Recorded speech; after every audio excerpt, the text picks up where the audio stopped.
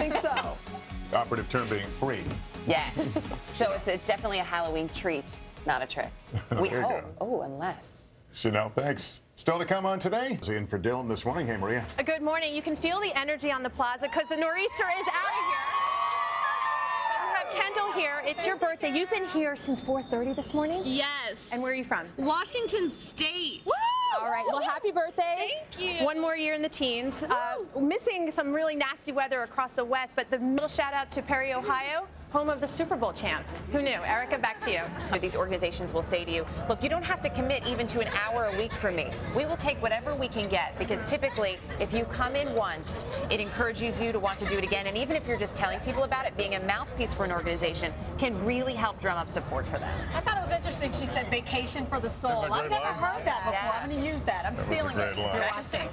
All right, still to come on today. So who's out on the plaza? Good morning, guys. A little refreshing here. Our nor'easter is out of here, but I smell football in the air. And we have some Michigan State. Yes. Your Spartans take to the field what time? 3:30 against Michigan. We got to win. Okay, I'm Penn State. Little Big Ten love because we're up against Ohio always. State. Yeah, okay. go Penn State too. All right. So whether you are going to a game, participating in a game, let's take a look at the weather. Expected for